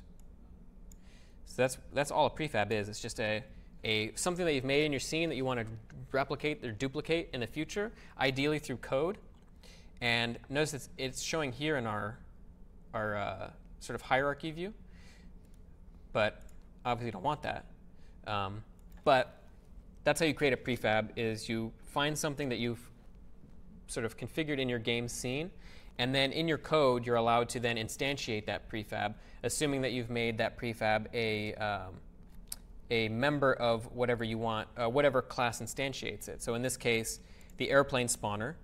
So notice that we call instantiate here, like we saw before on line 24, but it's looking at prefabs. This sort of it's a list, and it's looking at a random range between 0 and the length of the prefabs. You have to declare public game object list prefabs here. And then once we do that, and we go to our airplane spawner here, notice that we have this prefabs list here. So we actually get a editor view of that code, that data structure. and we can just add prefabs that we want to. And if we change the size to 2, then we can add a second prefab. Or if we make the size 10, then we can put 10 different airplanes there. But we only have one airplane that I modeled, so I'm just going to make it 1. But this is the same thing. This game object list is that same list, only that's the view we have of it in the editor, and it's the same. It's just like a different way of looking at the data. And that's sort of the nice thing about Unity is that you can, if you make any of your fields public like this, like public, if I did public int like some number, right? And I save that, and I go back here, my airplane spawner should get some number right here. And then I can just set some number to whatever I want. It doesn't do anything right now because some number doesn't affect the script. But this is a nice way to take the burden from you out of the code and like you're not experimenting with code. You're not tweaking some variable in your script. Some number 10, run it. Okay, some number 12, run it. You can just assign it here in your actual editor view, and then just tweak it as you want. So I just scroll through it. I can start the game, and I can pause the game. It shows up there if you just if you make it public. You have to make it public, exactly. Public, and then it shows up. Yep. And so I can just do this, and then I should be able to. I can just change this now if I wanted to like 67. And so if it's set, that actually had some sort of effect on my game world. If my game relied on that number being meaningful, this would update the scene. And so you can make whatever, you can debug this way, or you can customize your components more this way. But it's just a tremendous amount of flexibility. And so that's how we're instantiating this sort of from this list of prefabs. It's a list of game objects. We've made it explicit to Unity. The editor's going to know, okay, these are game objects. And so prefabs are game objects. So we can just put any of these into this field here, this element 0 field, or however many fields we have, and it'll, in the code, randomly choose one of those and then instantiate it. So any questions as to how prefabs work or instantiation or anything like that? OK. So each prefab has a unique number or not? Does each prefab have a unique number? Not a unique number. They just are all assets in your folder here. They have some kind of identifier to Unity that's hidden from you. It might be visible from you if you look. They might have some sort of generated ID or something like that, so that it knows underneath the scenes. But it's not something that you worry about in your actual code. You just tell, like, we've created a list here that's just, it'll expect some number. It doesn't know how many. And then in the editor, you can actually tell it how many via the, because every list that you assign to, that you make visible in the editor will have this size field. And that's just part of the editor's abstraction. The editor has abstractions for a lot of different objects. You can create a lot of different objects in your mono behaviors and make them public, and Unity will have a different view for them. Things like color pickers and stuff like that. Like if you actually, I don't know the exact object offhand, but if you make a public color picker in your mono behavior or something like that, you'll actually get a color picker here that you can choose a color for, which is pretty awesome. And there's a lot of different like customized views. Like all of these, like the I think actually the directional light might be an example. See this color here? Like this is somewhere in code. Like there's a public color something. And then in the editor, when you're actually editing it, you can choose the color, and Unity gives you the option to like make it whatever you want. And notice it's actually affecting the background there. So this is like one of the really big strengths of Unity, and a reason to really make your components customizable is this sort of one-to-one mapping between your data, your code, and your editor view of the code, of the data. Take the burden away from you programming it, which you're more prone to make mistakes too.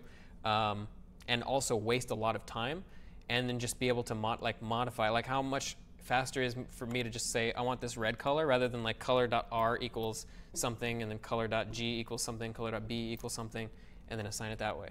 So I mean that's just a simple example to illustrate it, but there's a tremendous amount of potential involved in making your components customizable. And so that's what I did here. Because I wanted the airplane spawner, or the specifically the skyscraper spawner, to spawn one of not just one skyscraper, but several skyscrapers. I created this public prefabs list that I can then populate from Unity here and say, okay, this object, and this object. Put that into the skyscraper spawner here, these slots, and then my code knows to instantiate it, randomly picking one of those.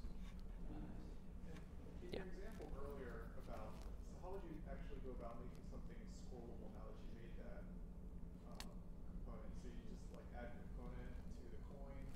How would you go about making something scrollable now that you've... So you declare that scrollable class, right? Oh, yeah. So I have a scrollable script here. So it's the... do you mean the infinite scrolling background or the scrollable object? The one where you define it as being destroyed when it's going. Oh, yeah. So in order to do that, so we've made the scrollable script here. So you would just go to, in this case, since we're instantiating all of the coins and skyscrapers and airplanes as prefabs, you actually edit the prefab itself. So I'd go to this coin prefab, I'd add component here at the bottom, and I would just add scrollable there, which is a script. And you can tell it's yours because it says script there. Just like coin here is a script and rotate script is a script. That's actually an old script that I didn't use anymore because in the coin, I just made it part of the coin itself.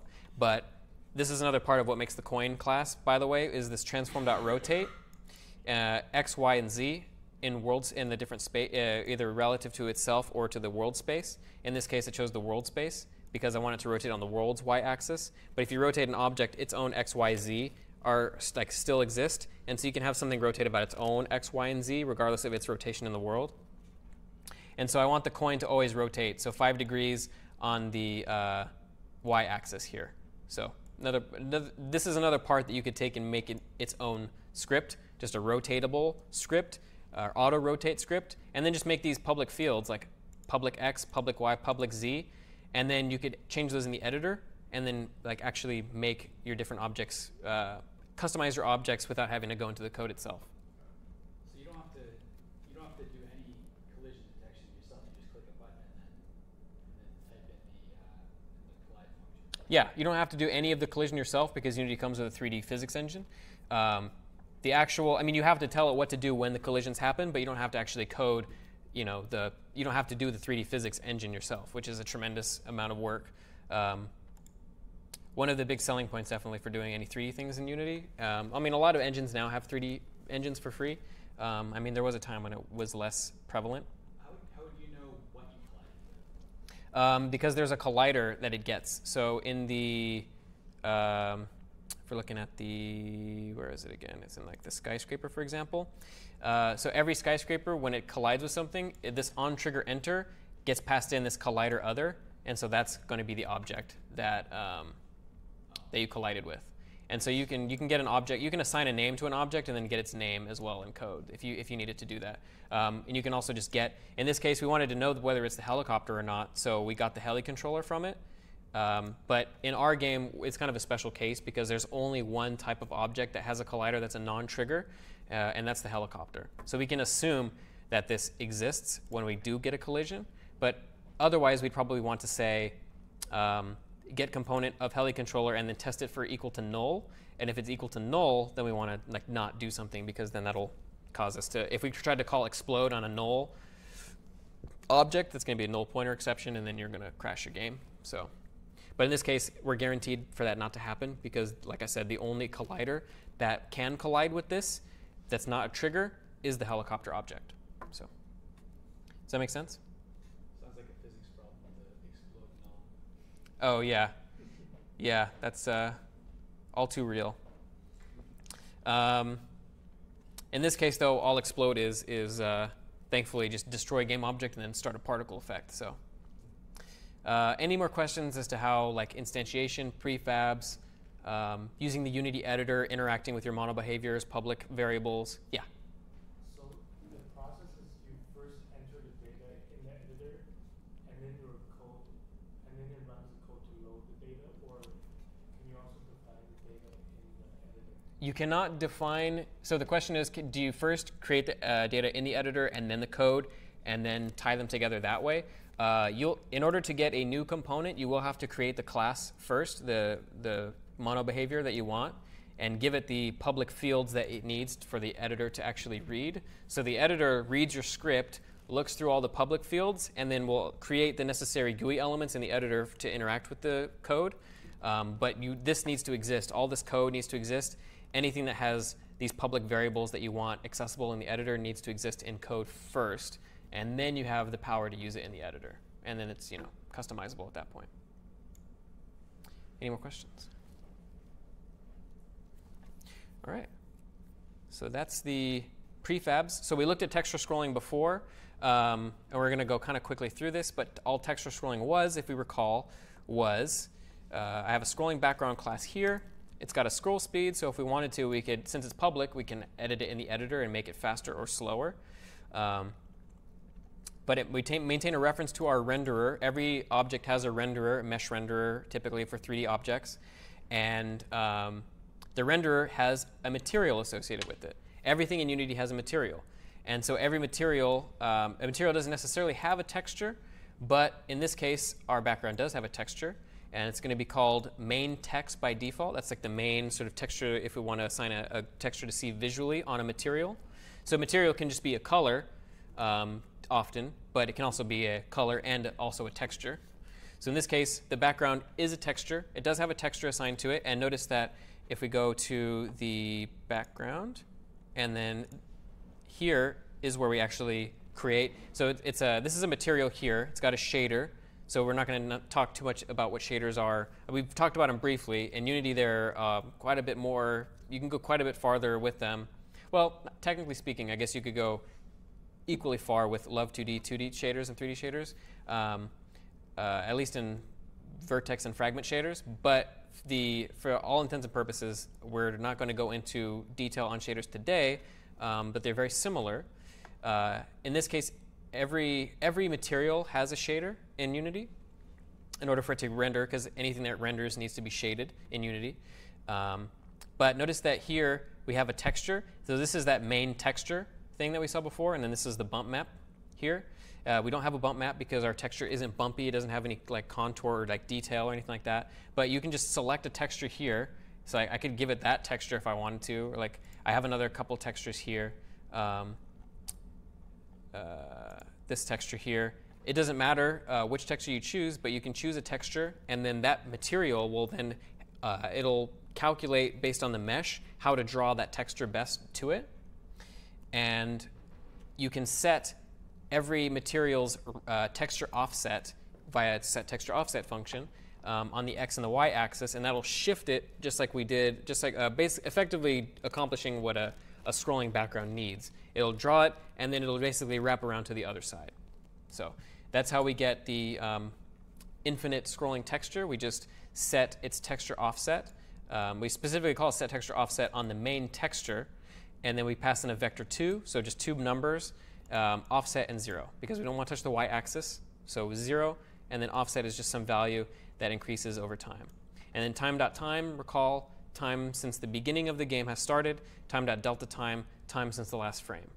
And so we can just do a one calculation in here and update every time, and then multiply it times scroll speed to get the scroll amount that we want here. And I've set it to 0.1 just for kind of a semi-slow effect.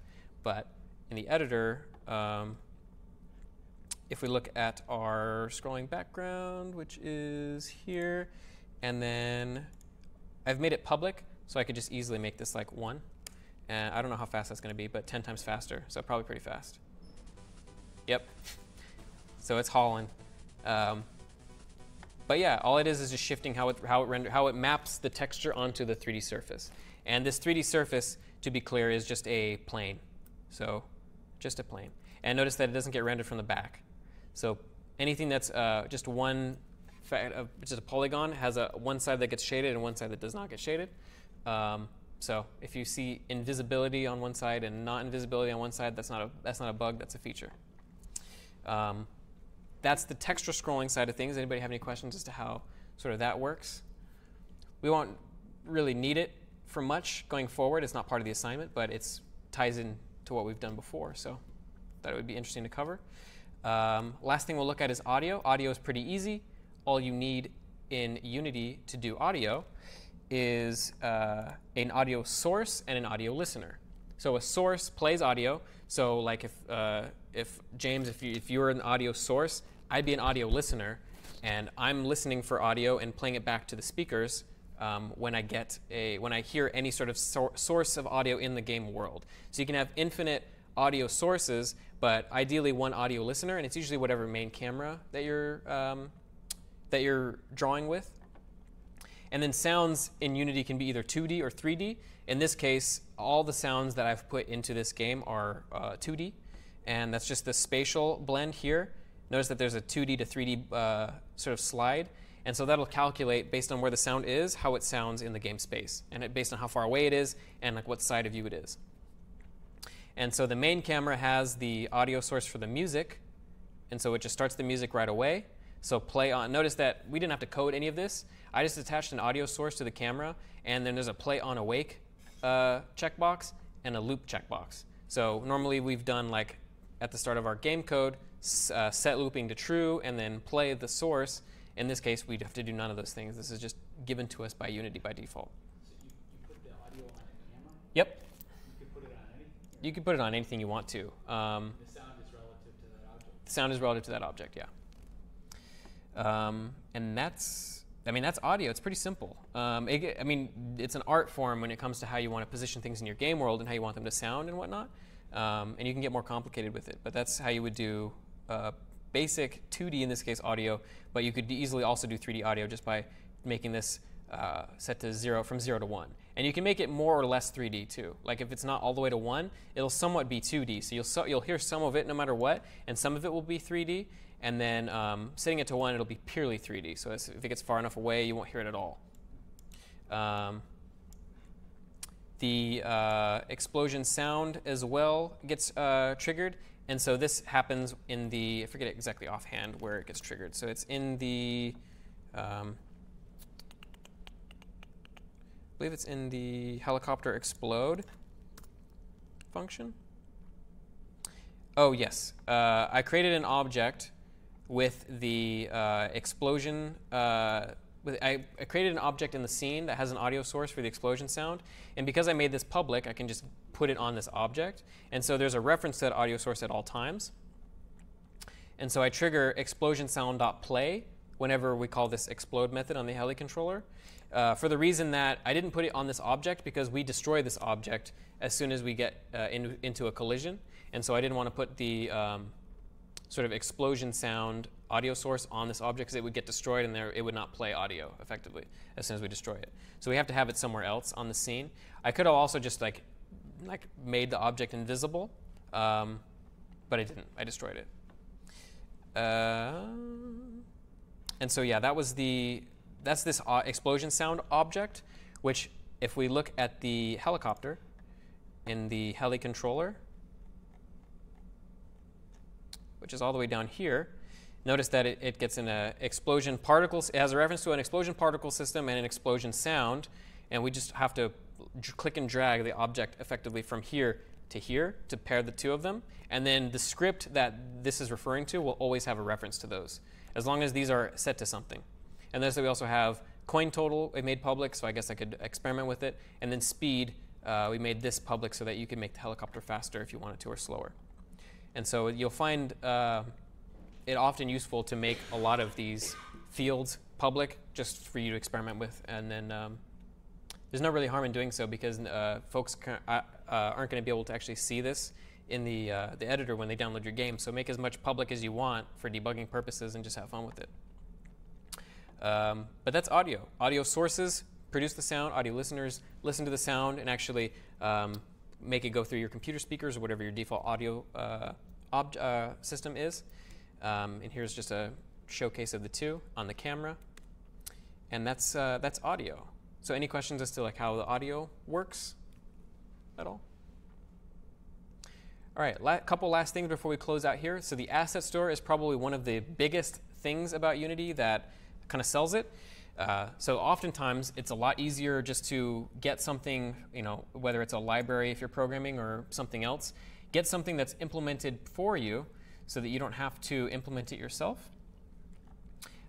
In this case, there's an RPG systems for rapid development, visual scripting system, sort of similar to Unreal. there's a ton of things in the asset store, models, scripts, audio, editor toolkits, a lot of cool things. A lot of it's free if you want to experiment. So like a lot of the assets that I got to mess with in this game here are free, like the coin and some of the other stuff that's bundled with it.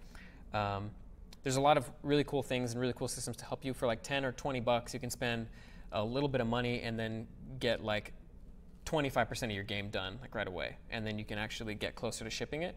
So it's I think it's hugely valuable to be looking at the asset store and thinking about how you can save your time that way if you're trying to actually ship a game and get to market.